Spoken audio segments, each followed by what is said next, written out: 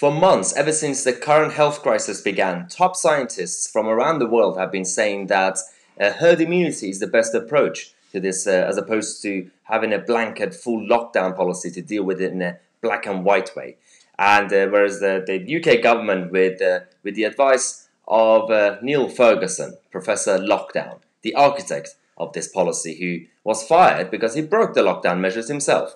Now, he's come out and admitted that Sweden's approach was the right way, because at worst, it gave a similar outcome without destroying the economy and risking more lives, and at best, it would provide a better result. Now, Neil Ferguson, who became known as Professor Lockdown after convincing Boris to obviously do this policy, has now said that despite relying on quite similar science, the Swedish authorities had got a long way to the same effect without a full lockdown. So in this video, we are joined by Christopher Snowdon from the Institute of Economic Affairs to talk about this and a number of other issues. Right, so now we're joined by Christopher Snowdon from the Institute of Economic Affairs. Welcome to the show, Christopher. How are you? I'm very well, thanks. Nice to be here. How's the lockdown treating you? Well, better than it has a lot of people, really. Yep. I do most of my work from home anyway. Yep. So yeah, it's millions of other people really I feel sorry for who are stuck in a small flat or are going to get made redundant very soon. Yeah, you guys have been, people like yourself have been quite busy with this whole, since the lockdown started, in terms of the practicality of it, how we should scrutinize it, what's going well, what's going badly. We just had, obviously, Neil Ferguson, the Professor Lockdown, coming out to admit that Sweden used the same science, even though these are the same people who always say we shouldn't compare Sweden to the UK, but then they're now comparing Sweden to the UK, and saying that, but seems like without strict kind of lockdown policies, Sweden achieved the same thing as we did anyway. What do you think of this whole thing? And Neil Ferguson? Well, I mean, it's true that they use the same science, if you want to use the word science for what was basically a theory and a strategy. Yeah. Initially, the Swedish and UK approach was identical. The idea was essentially they treated it like flu. I mean, that's the important thing I think people need to recognise. All the UK's pandemic preparations for years have been focused almost entirely around influenza, despite the fact that we have had things like SARS and MERS, which are closer to the current virus than flu. Now, flu comes around every year, obviously, and it's very likely that you're going to get a particularly severe dose of it from time to time. Yep. So it obviously makes sense to plan for it. But when the COVID-19 came along, they just implemented the influenza plan. And so did Sweden, effectively. And with influenza, you accept that you're not going to contain it, that a lot of people are going to get it, quite a few people are going to die from it, and therefore it's just a matter of managing it.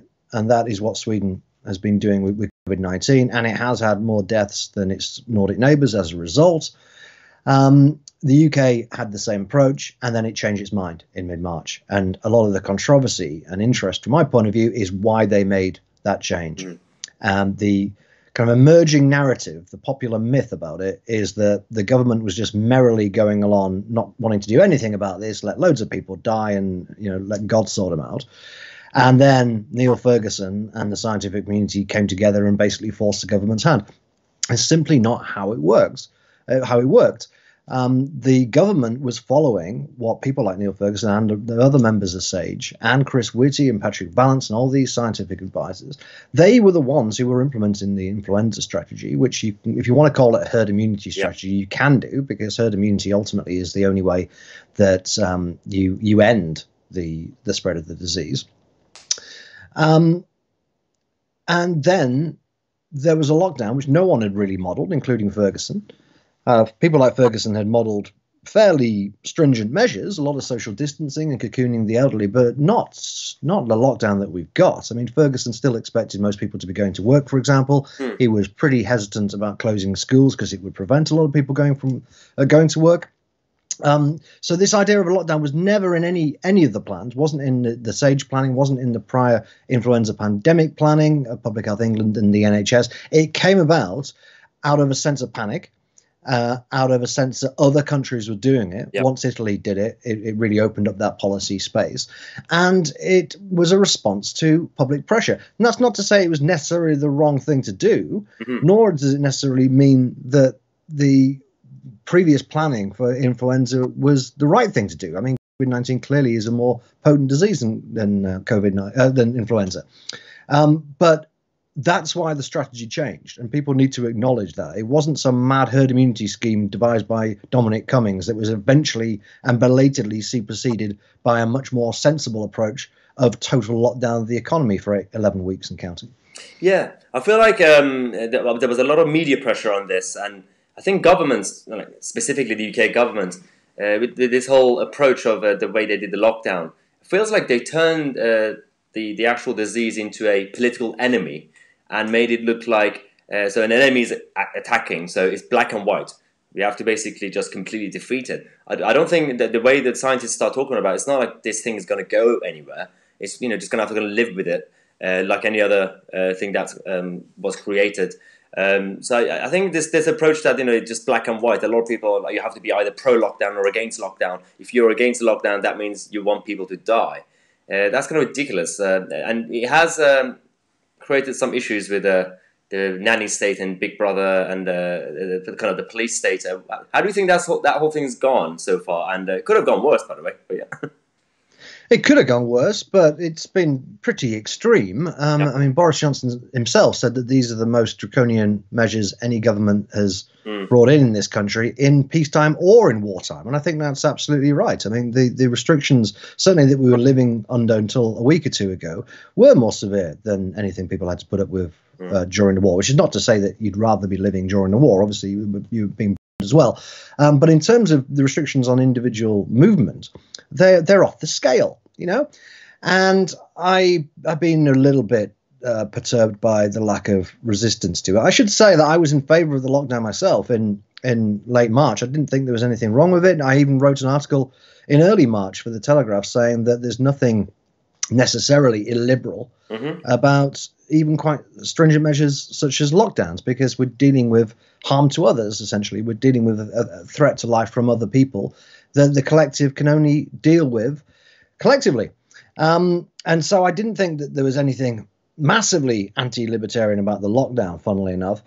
However, as it becomes a new normal, things change. And so I was in favor of it initially. I could understand the reasons for extending it for another 3 weeks. But beyond that point, when the NHS clearly was not going to be overwhelmed, which let's never forget was the only reason Boris Johnson gave us on the 23rd of March for doing this, the tables are now being turned in a very worrying way, in that it is up to people who want to relax the lockdown to prove that it is safe to do so.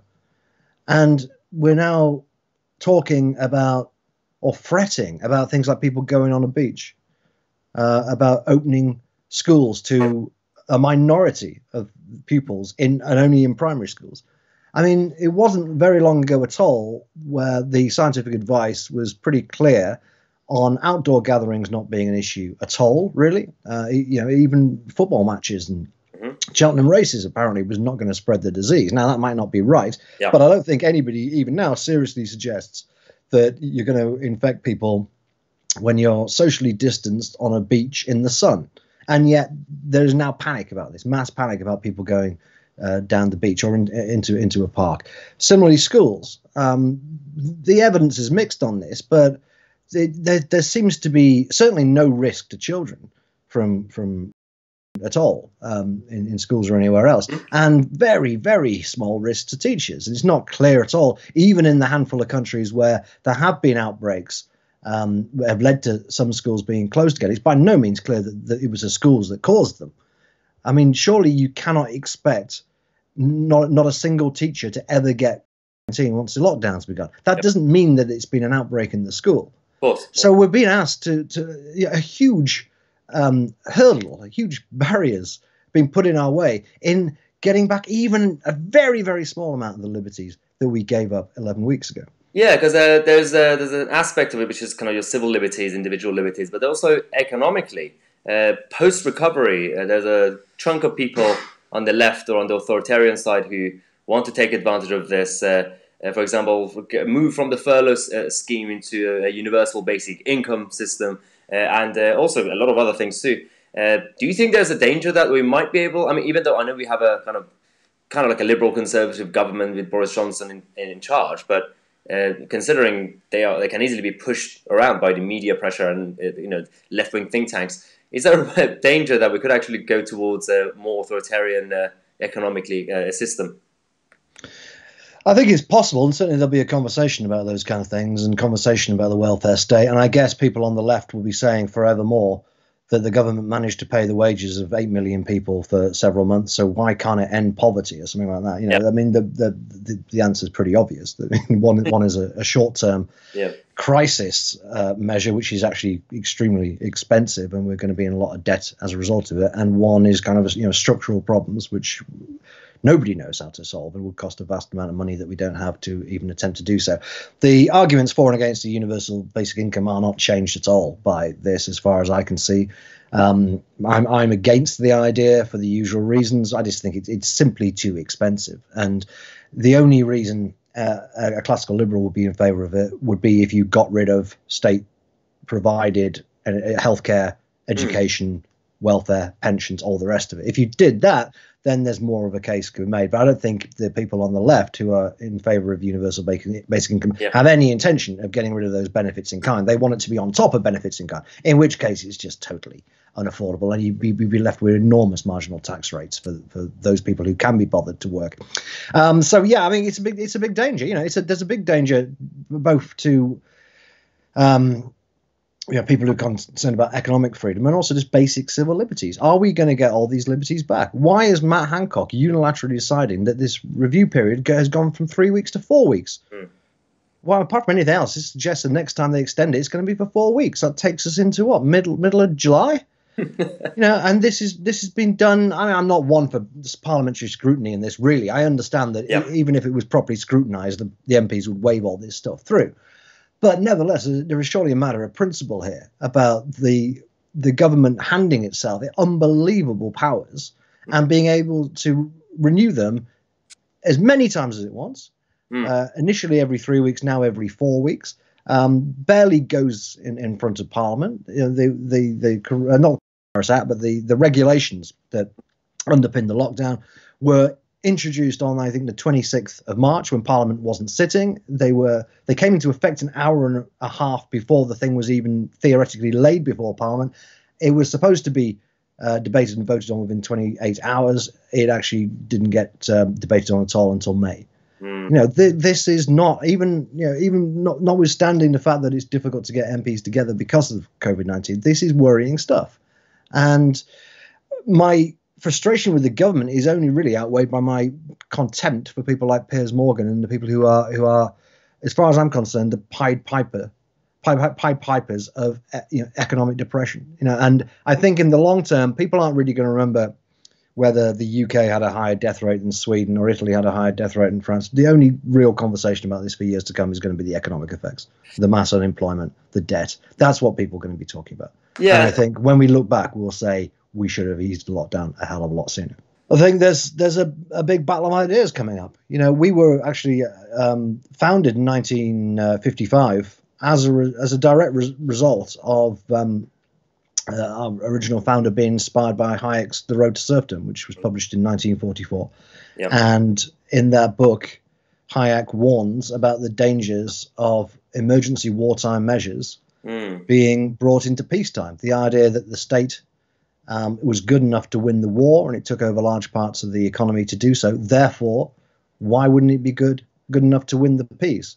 And he was obviously right about that. We then entered a long period of collectivization and socialism, which ended in tears, debt and stagflation in the 1970s. And of course, there are, I think, parallels with that now, both on the economic side and on the civil liberties side. We must be absolutely dead set on reclaiming all of the liberties that we've given away in the last 3 months. And we must aim to get the economy back on track and make it a good, liberal, free market economy again. Brilliant. Well, no, thanks very much, and thanks for coming on the show. Hopefully we could have a second conversation after this whole chaos in person. Yeah, sure. In about 3 years' time, yeah. Exactly. Brilliant. Thanks for coming on the show. Bye. Okay, cheers.